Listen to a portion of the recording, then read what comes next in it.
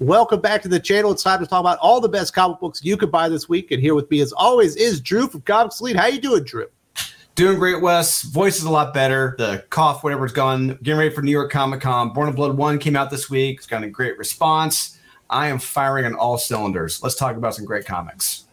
Well, let's talk about our featured comic book first. We're going to talk about Detective Comics 1064, Ram V, Raphael Albuquerque. It is more of a slow burn, kind of what Ram V is known for. But if you're looking for a different take on Batman, I think a lot of people could like this. It's certainly changing some history about Gotham and Batman, but we kind of see that within a lot of Batman stories these days. Yeah, and I'm very curious to see, because there's a plot point in this that involves Bruce going to the doctor. It's a lot like Dark Knight Rises. The doctor tells him he may be having panic attacks. That's an issue I have with the story, because we've literally seen Bruce Wayne for years upon years. He can control his heart rate. If he needs to conserve oxygen when he's underwater, he can do it. Or if he needs to pretend he's dead, he can do it. It doesn't make a lot of sense. But yeah, he's building upon lore from the past with different familial family elements, tying in the Arkhams into another family, this old family that's coming back to Gotham. He tells an allegory of Bruce and Talia to like an ancient opera, I guess, that happened. It's good, but like you said, it's a very slow burn compared to what we're going to get in Batman. But it's good from what we've gotten. I'll say that. Yeah, I wish it was a little bit more fast-paced. This week, we do get to see Batman and Talia al Ghul get together once again. And it's clear she's not telling something to Batman. She's there to occupy his time. They have a little bit of a battle, although she does try to kind of kill him when she explodes a bomb right underneath him. So maybe she's not being all that friendly. We find out the reason that she's slowing him down is because this family, apparently this royal family from obviously a made-up country, is arriving in Gotham. They talk about there's ties between the Oregon royal family and Arkham as well, and they're arriving on the docks, and you can see the League of Shadows are planning an attack, and that's why she was occupying Bruce, because she didn't want to see him interfere and stop this attack that's going to happen. But the Organs, who apparently might be werewolves, I think that's what they are aware of this, and we're going to see a big battle scene probably next week. Yeah, hopefully we do. Hopefully we do get a big battle scene, because I think we've earned it at this point for a Batman book. He does slow burns. You know, sometimes it works with, like, I think with Swamp Thing. Other times it doesn't really work out so well. I'm hoping he pays it off eventually, because I do like what he's doing with the Arkhams and this old family. That's a pretty cool idea. Let's bring them in. Let's see if they can change things around with Arkham, and hopefully they don't build an asylum in the middle of Gotham. And the art by Raphael Albuquerque absolutely fits what Ram V is doing with Batman and the story that he's telling. We're still early. I believe this is the third issue of Ram V's Detective Comics run, so we can't make any definitive decisions yet. But I do recommend it, especially if you're looking for an alternative, maybe a little bit different take on Batman that's, I don't know, a little bit more pretentious. That might be the word. It's more operatic. So there we go. Yeah. It's definitely a more operatic take than you're going to get from Chip Zdarsky on the main Batman title. So definitely check that one out if you're looking for something different. But be warned, it is a slow burn. You are not going to get like a story in a comic book. It's clearly that he's writing for the trades on this one, and it is decompressed storytelling. Let's go to something that isn't decompressed. On the indie comic scene, this actually came out last week. I missed it. Barbaric Axe to Grind #2 from Vault Comics, Michael Morici, Nathan Gooden on art. We're starting to get some of the backstory of Owen, who's this insane barbarian that has a bloodthirsty axe, and we're finding out why he's got this blood feud with this character that was kind of introduced recently. Lots of interesting stuff going on there. They might have over-explained a little bit, but the art is very good, and it's still really fun. This was just bloody and violent, and yeah, like you said, we get the clear image of what this group was like with Steel and Owen back in the day. And that was pretty cool. And we get to see that encounter with the powerful entity and what that entity did to them. And yeah, it's very interesting, building upon these characters, giving them new dimensions and angles. I like that. It's interesting seeing the postmodern takes with some of these characters, you know, because clearly, I mean, they're like He-Man and Conan allegories. It's a different take on it, and it's done in a good way. I'll say that, where it's not deconstructing them, you know, it's just giving them new angles. Yeah, I quite enjoyed that one. I'm sorry I missed it last week, but I'm glad we got to talk about it this week. You have several independent comic books that you want to recommend, mostly of the horror persuasion, although we do have Redman #4 from Sumerian Comics, used to be Behemoth Comics, Matt Frank writing and illustrating this one. This is more of a manga story. I believe it's from the creators from Ultraman. This series has just been straight up action-packed fun. This issue is a perfect example of, hey, James Tynion, Brian Bendis, anyone in the X office. You don't need a massive amount of dialogue to tell a story. If you have a great artist, that's pretty much all you need, and that's what you get with this.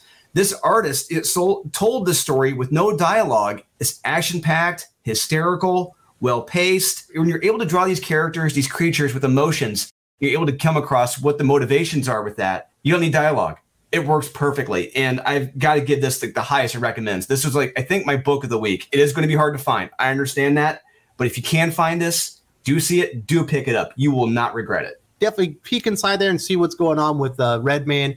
We've also got Pentagram of Horror #5 from Scout Comics. Marco Fontanelli.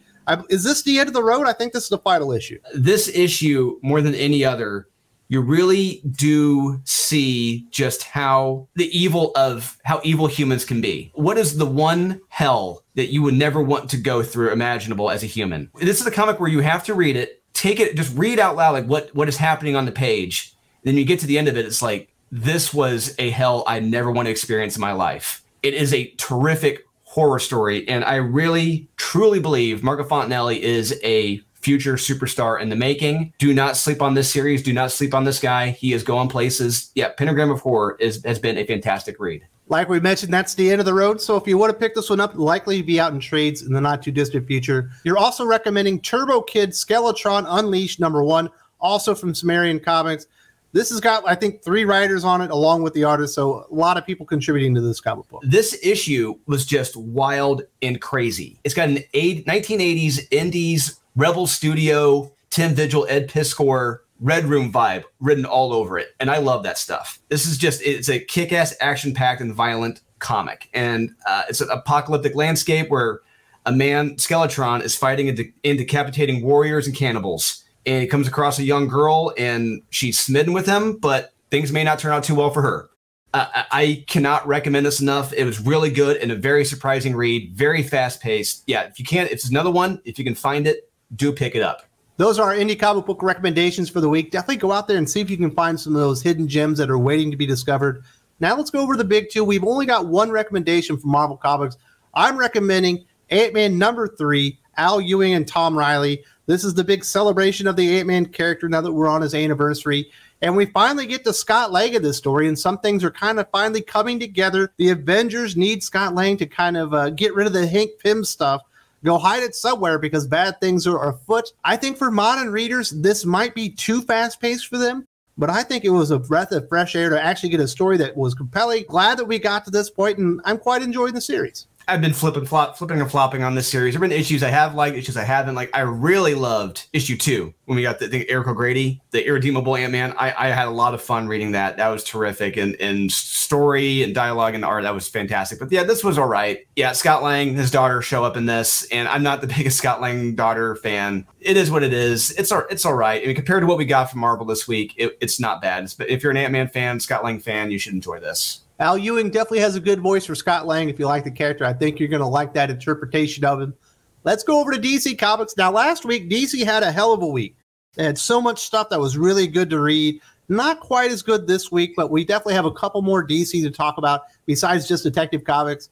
Sergeant Rock versus the Army of the Dead #1, Bruce Campbell, Eduardo Rizzo. Bruce Campbell, obviously, of Evil Dead, Army of Darkness fame, longtime collaborator of Sam Raimi. I didn't read this because I didn't know if Bruce Campbell was a comic book writer, but it sounds like I missed out. The dialogue of Bruce Campbell in this, Ed Russo's art, everything is, I don't want to say perfect, but it's practically pitch perfect. It fits the story so well when you're telling a zombie story like this in World War II. So yes, we have Nazis are making zombies from corpses since they're running low on everything. And Easy Company with Sergeant Rock, they've been assigned to find the zombie factory.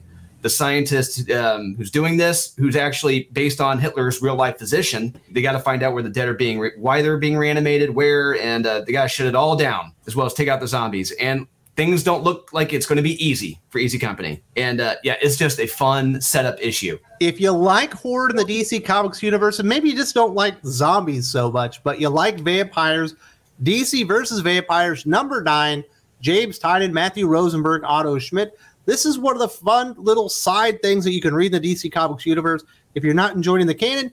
And it's a fun, exciting story. Obviously, they're taking liberties with the characters, weird things are happening, but we're still getting some pretty good character moments, which I think really keeps the story invigorating and kind of keeps you locked into what's happening. When you compare this DC versus Vampires and the spinoffs of this compared to Dark Crisis on Infinite Multi-Earths, Final Crises, Secret Wars, this is so much better than that because I actually care about this. I understand the stakes. There are actual consequences in this story. It's so fast-paced, and there's action. There's actual action in this miniseries. The opening of this issue with Green Arrow, so badass. I loved it. He's an absolute badass in this story, and I loved it. It's perfect. It's been so long since we've gotten that. So this is like a three-part story. We follow our survivors of this apocalypse in Smallville, Gotham, and Australia. Some are faring better than others.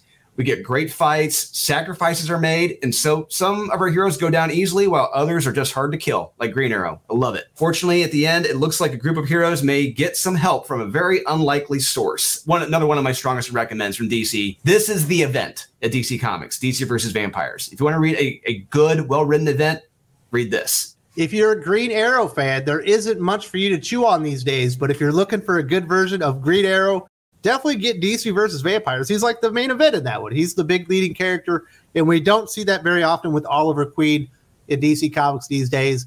I do want to say thank you very much to Drew. Do you have any final words? Yes, a couple things. One, if you didn't go to your local LCS get Born in Blood, please do. I strongly encourage you to read it. It's got some great reviews. And if you're going to be in New York next week, New York Comic Con is next week. We're going to have plenty of exclusives. We got Born in Blood exclusives right here. We got the Ryan Brown. We got the debut of the Legends imprint with Aaron Sparrow and Jesse Snyder, the project they're working on with Guns and Angels. You got Death Rage by Don McTague, a ton of stuff at the Comics Elite, Merc booth, and the Legends booth. Please check us out, guys. Had a great time talking about all the wonderful comic books that we got to read this week. If you're visiting the channel for the first time and maybe you want to see what else I've put out there, I've actually got over 2,000 videos, but this is the one that YouTube decided was perfect for you. Definitely check this out if you want some more Thinking Critical YouTube.